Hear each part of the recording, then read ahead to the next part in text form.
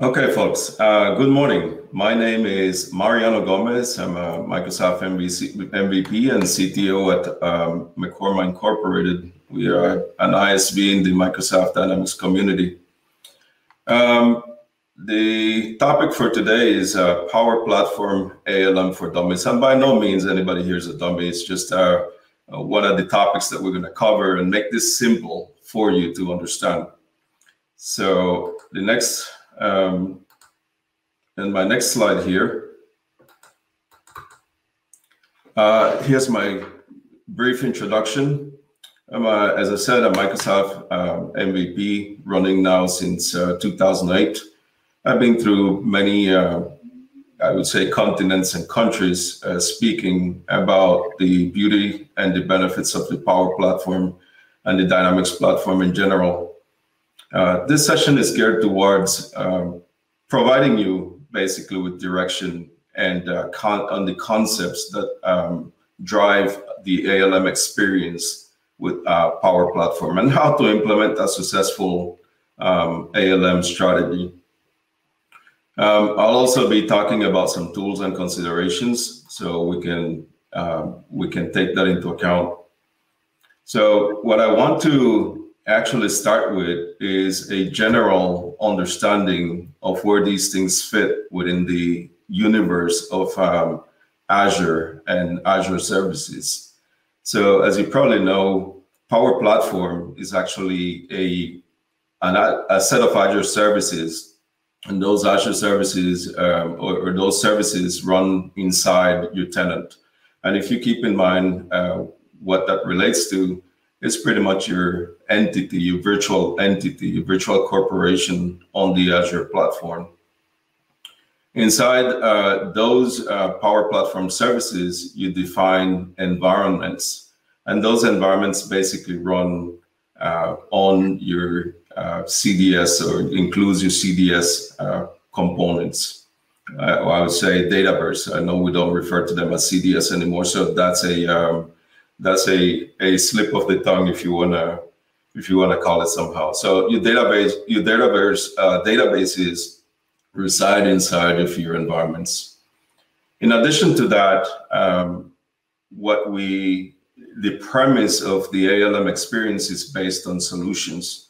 So as a citizen developer, or as a pro developer, you must get used to the concept of solutions within those environments. And in order to deploy a solution, you must have in mind that you will need a CDS database or a database by default. So those solutions can host things like your Power Apps applications, certainly your Power Virtual Agents chatbot experiences, your Power Automate experiences, and certainly Power BI experiences, among all a host of other elements that you can store and host inside a solution. And we'll get to that in a second. Well, I'm not one that is known for driving slides, so let's get to the meat and potatoes of what we're trying to accomplish today. And I'm going to start the slideshow here. So the first thing I want to call your attention to is definitely your environments. So in traditional Power Apps development, or in traditional Power Automate development, we're used to actually working within one environment. That concept actually changes slightly when it comes to ALM.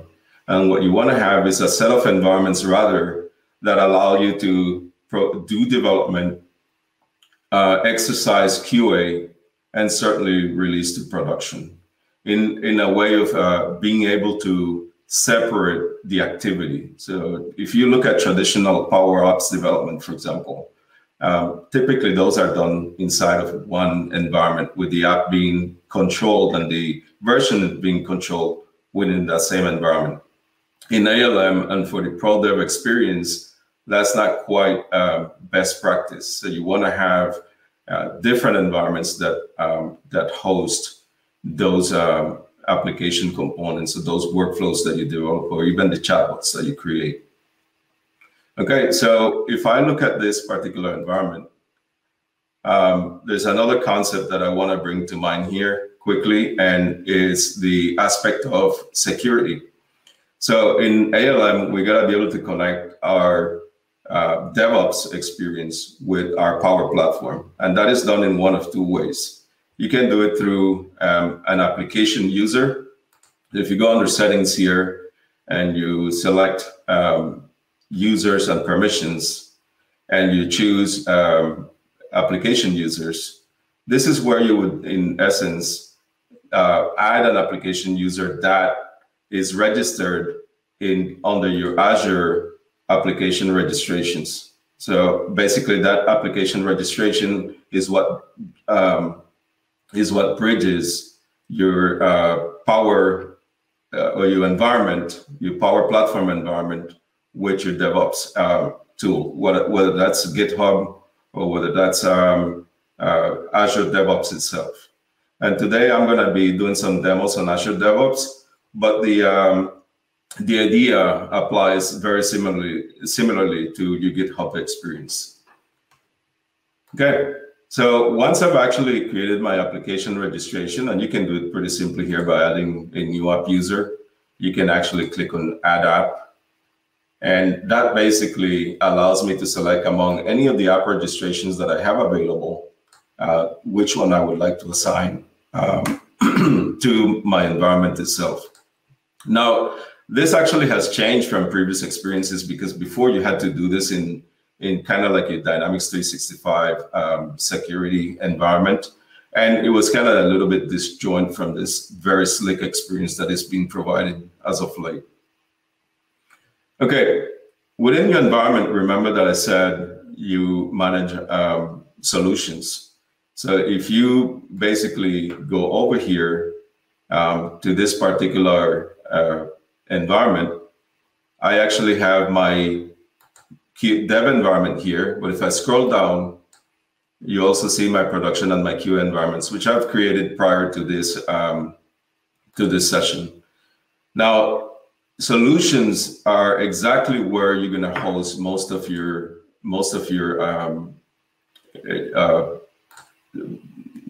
I would say most of your Power Platform objects. So if I click here on New Solution, the first thing you must do is actually set up a display name.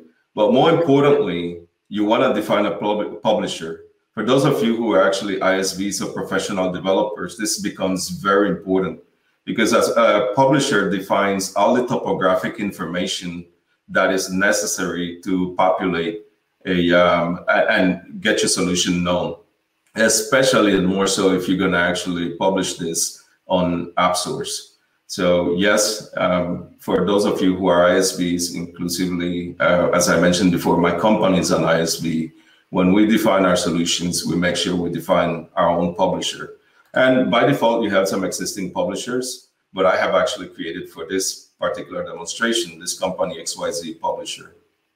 Okay. Very important to understand, a solution cannot be actually created and hosted without a Dataverse database. So that's very key to keep in mind. So I have actually defined this expense solution here.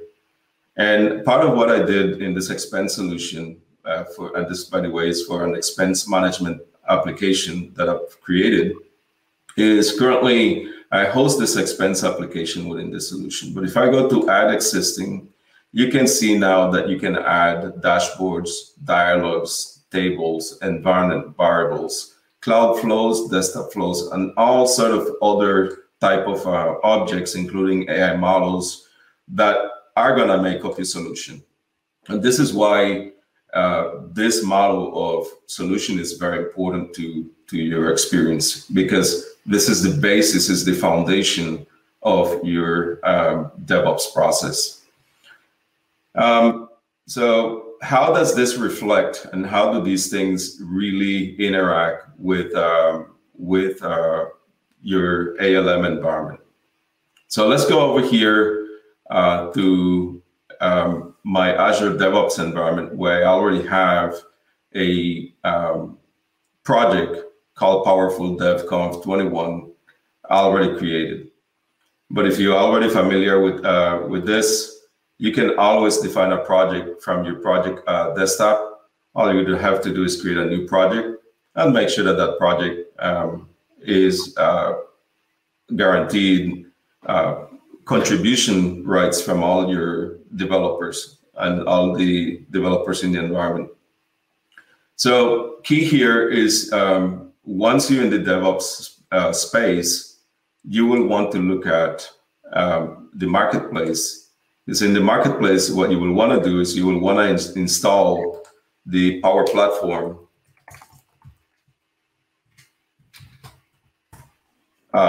toolbox. Okay, so the Power Platform build tools are actually installed, or you can actually get it for free from the marketplace to install in your environment. Well, this is important because the Power Platform build tools actually contain all the different deployment tasks, build and deployment tasks that you're going to need to maintain proper ALM. Okay, so that's something that you want to keep in mind. You want to make sure that you install the Power Platform build tools, and in those build tools, particularly, you're going to have once you create your project. Let me go back to my Visual Studio environment, DevOps environment. You're going to have these different components now being hosted inside of your Azure DevOps environment. So that's important. For those of you who are professional developers, you know that code cannot be hosted without a repository. So you will want to add a repository to your project that's going to basically host all your DevOps components, or your project components. Now that project, remember, part of it comes from, or a lot of it comes from your solution within the Azure, or within the Power Platform environment itself. Now, the first thing is that you need to ask yourself then is, how do I actually get my source code, my Power Apps or my Power Automate source code into my Azure repository? And that is done through pipelines. Okay, so the first pipeline that I have here is the pipeline that actually allows me to pull data from my repository. So if you go here and click on Edit, this will actually bring up the pipeline that I already built. It's a YAML pipeline. But for those of you who are not necessarily familiar with YAML and you actually like the traditional way, you can still build a pipeline using the classic editor. So keep in mind that that's still available to you. But if you want to actually use the modern experience within the DevOps pipeline, you can actually then use a combination of YAML, or if you're not familiar necessarily with YAML development, you will then use and resort to the Power Platform different tasks, the Power Platform build tools tasks that we previously installed. So whether you write YAML or whether you're comfortable with YAML or not, you must have the build tools installed. So as you can see here, there's different tasks that allow you to check your solution, for example, analyze it for defects. You can actually create an environment if you need to. So I didn't have to necessarily define those environments to begin with. I could have actually created them if I wanted to with a specific build tool or build tool task from my Azure DevOps environment. Now, inside, as you can see, this particular repository task or pipeline does a few things for me. It does allow me to, first and foremost, deploy my Power Platform tool installer, which is nothing more than a collection of PowerShell scripts that allow me to interact from my agent with my Azure, with my Power Platform environment. Okay. The next thing that I can do here then is export that solution. So once I've actually installed the tools, I want to export the solution from my Power Platform environment down into my DevOps environment or into that agent that is running. Subsequently, what you want to do then is, because that is delivered in the form of a zip file, you will then want to unpack that solution. And unpacking that solution then takes that zip file and then explodes it into the different individual files that that are a part of your overall solution.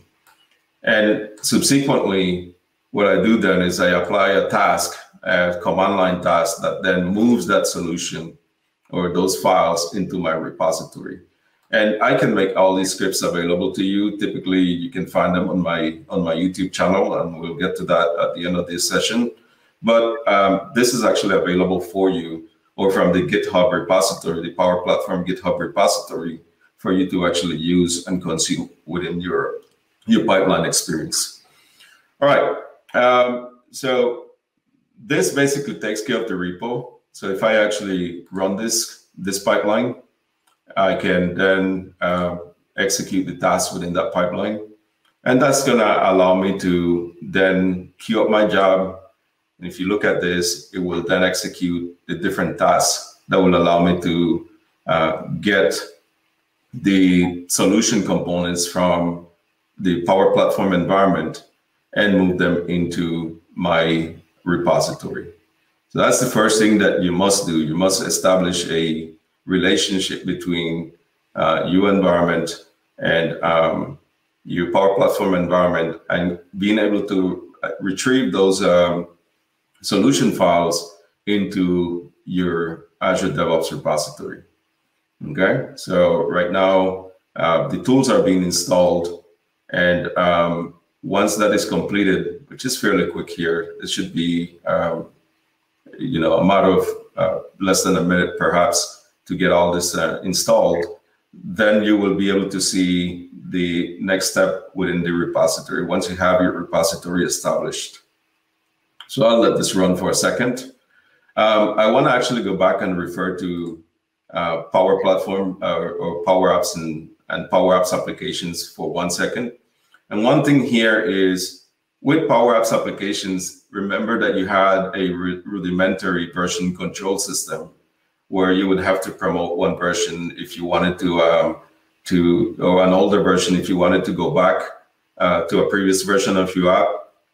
That was just introduced recently with the workflows with Microsoft Power Automate workflows. So you kind of have those capabilities too. But nonetheless, if you are a professional developer, that experience wasn't necessarily adept to what you're used to.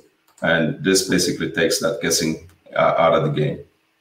Okay, so here we are with the modules being installed. That should take a couple more seconds, so we'll let that run for a bit.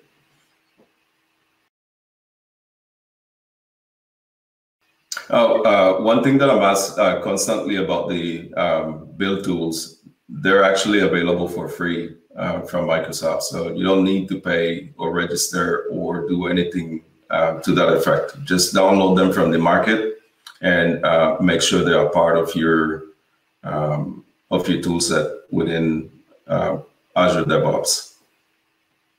Couple other things while this executes is, if you go under project settings, this is something that I'm also asked constantly, is in order to establish a connection to your DevOps environment, there's a couple of options. You can actually go through the service connections, and as you can see here, I have a service connection that is a Power Platform service connection to establish that connection to my environment. So let's take a look quickly here at service connections. There's two types of connections that you can work with. If you are actually running a non-MFA environment, you probably want to use a generic connection. And in that generic connection, you will then establish a URL, and that URL is basically the URL to your environment. Where do you get the URL for the environment? So if you go back to Power Platform Admin Center, and you then go to environments itself, okay? Once you get the list of environments presented to you, you will be able to select under the settings of that environment, the let's take a look at here, Power Platform DevConf. you'll basically able to copy this URL, and that's the URL that allows you to link under that service connection. Over here. Under that service connection, you would paste that in plain text, and that's basically the environment URL. Now, this is for non-MFA. So here, obviously, you will be establishing a user ID and a password to authenticate. And then you fill out the service connection name and description. Now, that's for a generic service connection. If you are in an environment where you are running MFA, then particularly you want to use a Power Platform connection. So with this Power Platform connection, you have the same capabilities. So you have the server URL, the tenant ID. This will be your Azure tenant ID from your registration. Okay. So for security reasons, I'm not going to display my tenant here, but under your Power Platform app registration, you will have access to your tenant ID. Now, going back to the settings themselves, you'll fill out that tenant ID. You will then enter the application ID and the client secrets. So it's important to define and capture those client secrets once you define them, because after that, you don't have access to it. You probably will have to end up creating a new one if you forget to copy what the application ID is. Same thing here, you would define a connection name, a description, and certainly grant permission to all pipelines to be able to execute under those protocols. Now, let's go back to pipelines here quick. Okay, so I believe this pipeline just completed. So let's go on the repos here and then double check. So effectively, I have my repo now with the different application components that are part of this solution that I created. Okay, and as you see, there's an MS app here available to you. So part of the challenge with the ALM experience is that there are all these tools and you cannot sometimes make sense of them. So the best thing to do is once you have your application or your solution in your repo, you can clone this solution. And what I will do here is clone it using clone it in VS Code. And once I do that, I can then basically determine what directory I'm going to send this to. So for all intents and purposes, I'm going to clone it under the presentation folder that I have here under speaking engagements. And I'm going to actually locate the Powerful Devs conference folder. So that's where I'm going to clone it. And I'm going to select this as my repository location. And as you can see, this begins the cloning process. Now, once this is completed, I will show you a couple things that are very interesting here. So we're going to add this or open it in a new window for all intents and purposes. And now I have my repository clone here, and I'm going to close this out. So a couple things to keep in mind here. You also have what is called the Power Platform command line interface or Power Platform CLI. That is actually downloadable as an extension. If you go to the list of extensions here, sorry, wrong button. So here in extensions, I have the tooling necessary to actually create my Power Platform or interact with the code that I actually just downloaded and cloned from my repository. Now, keep in mind that you cannot necessarily interact with just the MS app. There's actually no code in that MS app. So if I expand my solution here, I still have that MS app option that is present currently from the application that I just downloaded. So how do I get to the code? This is where the Power Platform command line interface options come into play. So I'm going to actually set up a new terminal here. And under that new terminal, what I'm going to do is I'm going to unpack my MS app application. So I'm just going to choose this option here, and I'm going to paste it in here. So give me 1 second here. Let me grab this from over here. And let's just paste it here. There we go. So if I actually use the pack command and this canvas option that was just added here recently, I can then unpack the expense application that I have as a part of my expense solution project and send it to its own folder. So let's do that. File, let's see. Okay. Wrong directory.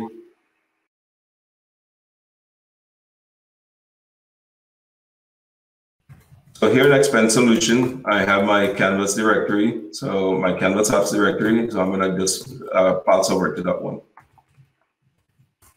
Okay, there we go. And now I'm going to paste my my unpack command.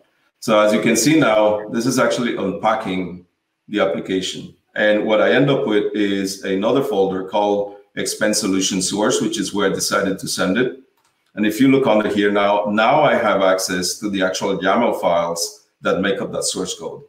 So if you look at, say, for example, the my expense YAML file, if I actually look at that over here, I can see now that all my code is embedded here. If I actually wanted to go ahead and add more code to this, I could do it directly from Visual Studio Code as opposed to doing it directly in the Power Apps Studio if I wanted to. Okay. Obviously, things like your workflows, your Power Automate workflows, you probably still need to do some of that modification in the Power Automate Studio.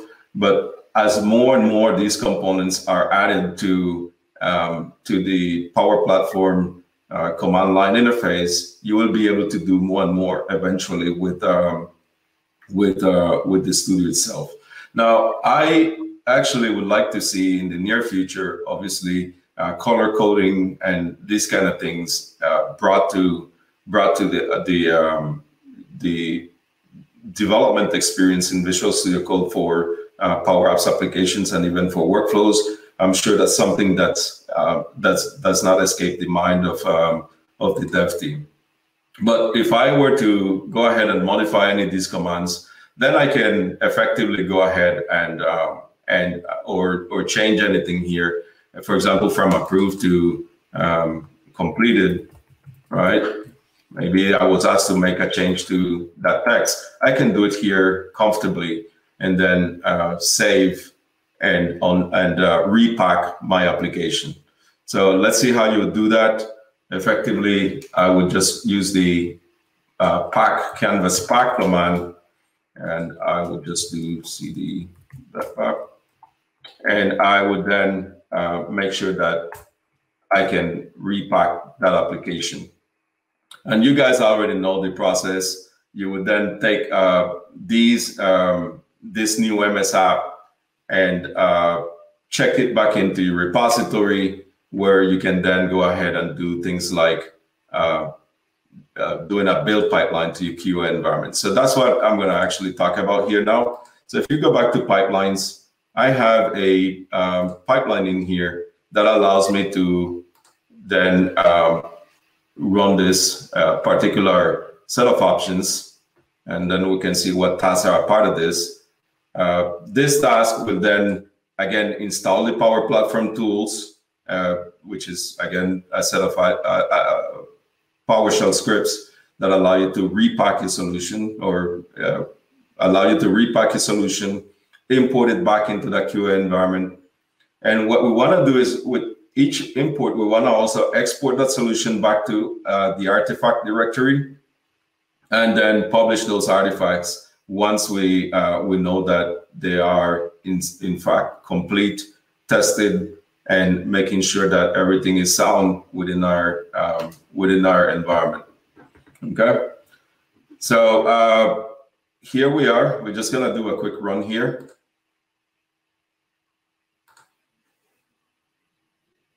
And that will then go ahead and execute this job. And that will then move everything back to my QA environment over here. So if I go to powerful DevConf, and I select my QA environment over here, I will see that solution pretty soon added to all the list of solutions within this environment. Now, I think that once we have that in place, we can then run through the other pipeline, which is our release pipeline. And our release pipeline then defines the list of steps or actions that I'm going to take in order to basically deploy this into a production environment. So if you're familiar with release pipelines in Azure DevOps, they do allow you to set up tasks, and those tasks basically are tied to a set of artifacts which we produce in the prior build. And all this will do then is run the installer and import that solution into your production environment, and off you go. So in a nutshell, I've actually brought all three components, including the Power Platform build tools and the Power Platform command line interface in Visual Studio Code, to provide a single experience, a single professional developer experience that allows you to do team development if you want to with Power Platform. Finally, what I want to do is I want to call your attention to, for those of you who are GitHub fans, to the GitHub actions available with the Microsoft Power Platform.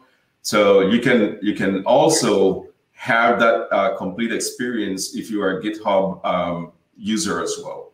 And here you have the different actions that are available with GitHub, and making sure that you can effectively manage through that experience equally. So again, stay connected, keep learning, participate in the Fusion Development and Cloud Skills Challenge.